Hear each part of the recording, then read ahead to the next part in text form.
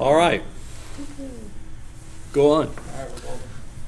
All right, so mine was chapter 15.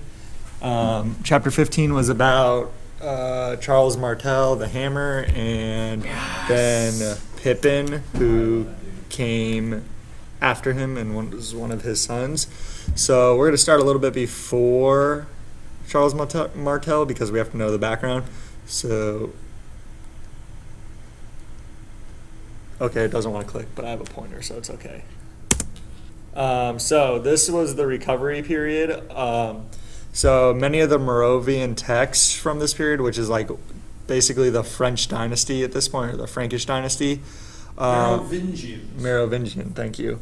They were replaced by alternate Carolingian. Is that correct? Carolingian. Carolingian. These words. Anyways, the French are weird. They're Carolingian versions.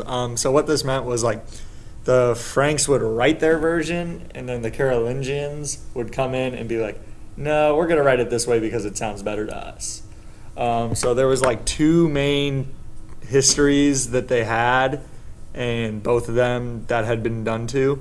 So it was taken by the one that we're talking about right now was written by the brother of Charles Martel. And since it was altered so much, a lot of people were unclear which part of the history was really the clear point. So they would go back to other points in history and look at it through there. So one we'll talk about later is the Pope wrote about Pippin, and that's where we get the story of Pippin. So many Franks were known by their Carolingian names versus their Merovingian names. Thank you. Not a V. We want the space bar. So Charles Martel's rise. So Charles was the illegitimate son of Pippin II. He tried making. So this is as he's a young adult, like a 20, 30-year-old doing his thing. He tried to make peace with the Austrasians. They were just kind of pressing into Frankish land, and obviously they weren't invading, but they were. It was hey, we're just slowly gonna mosey on in here. Were those people from what we now know today as Austria? I would assume so. Is that? Yes. Yeah. I mean, they were all Germans. So. Yeah. So they wanted to have war more than peace. So Charles was like, fine, let's fight. And Charles went to fight the Austrasians, and Charles defeated them, and he appointed himself king over the land that he had just won from them. He ended up controlling from the Sèvre River in France to the Rhine River, which is a pretty big distance. So his family, Pippin died, and his sons tried to take over, but they were unsuccessful because they were so independent, is what the book said. I didn't really understand how somebody independent would not be able to take over, because then they don't need all their assistance, but I just said what the book said. So the point I wanted to write was their history is very vague, so they may not have been independent, it might have been a bad translation or something. But so Charles did not want to stay at the royal court very much when he was a part of it.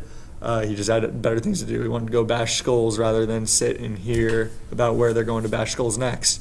So he sent his nephew Hugh, which was his living brother. So he had two brothers that were legitimate heirs to the throne.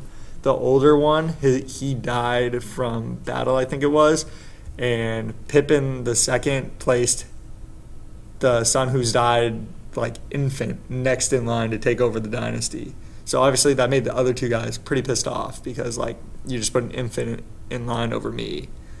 So Charles is well, my nephew can do this for me. So he sent Hugh, but there was never any indication that Hugh actually liked Martel, especially because if you look at it, Hugh's grandmother was the queen, and Charles had no legitimate relationship with them or with her. So it's well, why would I want basically it's that weird uncle you have that's not really a part of your family, but you like him anyways. So it's oh, well, I guess we have to like him. So Charles and his living brother were working on controlling the area because of putting the infant in charge. So the two brothers were just basically doing their thing, and like, who's going to stop them? The infant. So yeah. So more expedition and fighting. Obviously, this is a fake picture, but there's not many pictures of Charles Martel, and this one looked kind of cool, so I chose it. So he went west of the Rhine to find Saxons who were once under control of the Franks, and then like they got their freedom, and Martel basically was like, listen, there's a reason that you were under control of us, and he punishes them and makes them like come back under Frankish control. Right after this time, there was a group of Spaniards in Spain, obviously, that revolted from the Arab rule, but they were put down just because they were not weak enough. So the leader of this group, they appealed to what? You said they were put down because they were not weak enough. Or strong enough. Sorry. They appealed to Martel, who met them at Tours because the Arabs were pushing up. And Charles Martel basically like just destroyed the Arab force. So this was the point that a lot of people say like saved Christianity from like being taken over by Islam, because Islam was just pushing and pushing, and this was like the first like fight from anybody that wasn't like, or that was Christian, that actually did something. So Martel won the battle, and once he won, he put all of his own people in the government of the Spanish area. And then he essentially went on a crusade through like the Arab-controlled nations in southern France, and just was like taking back over Frankish land, and yeah, he was balling. So the last of his fighting, Charles couldn't defeat the strongest fort that the Arabs had that was in southwest Spain. It was just too strong.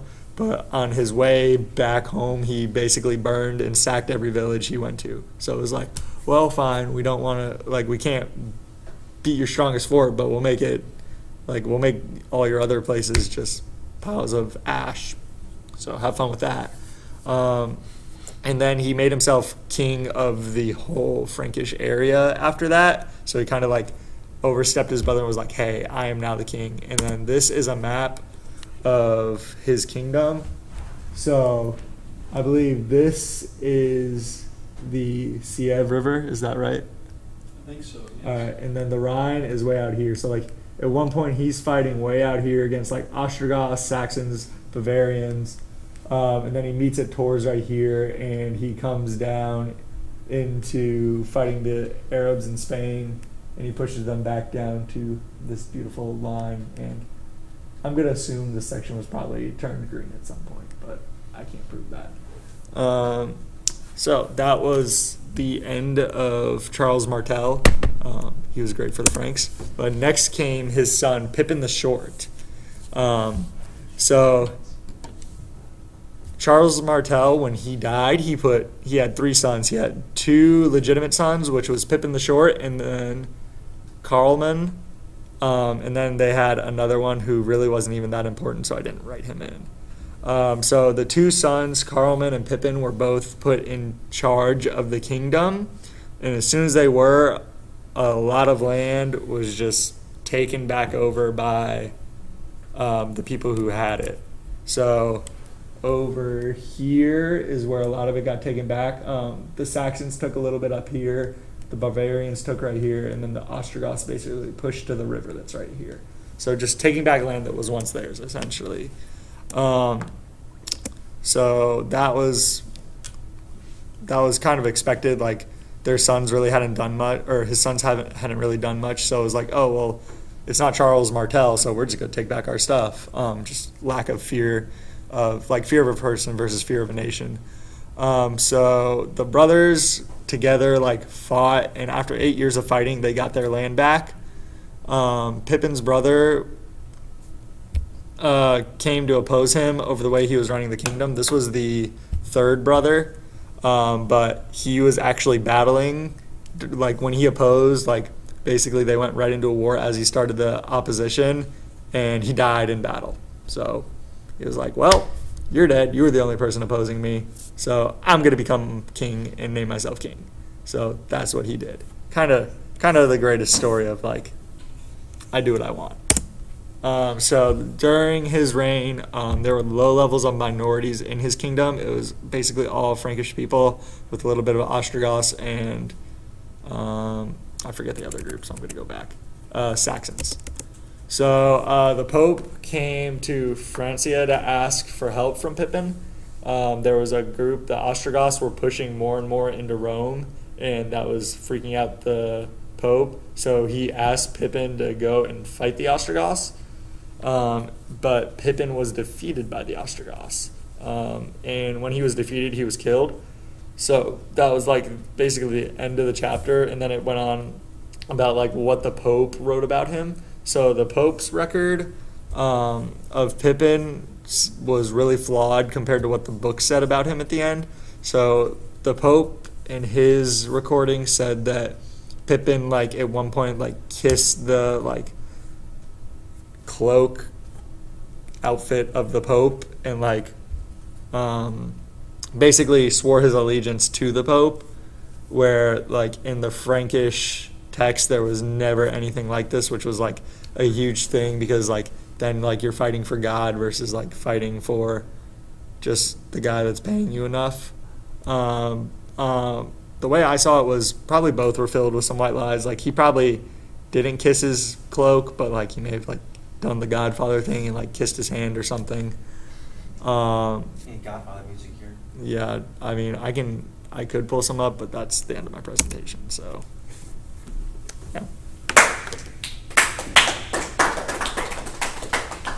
Thunderous. I almost put a picture of MC Hammer in too, but I didn't think that was going to be here. You almost did what? I almost put a picture of MC Hammer instead of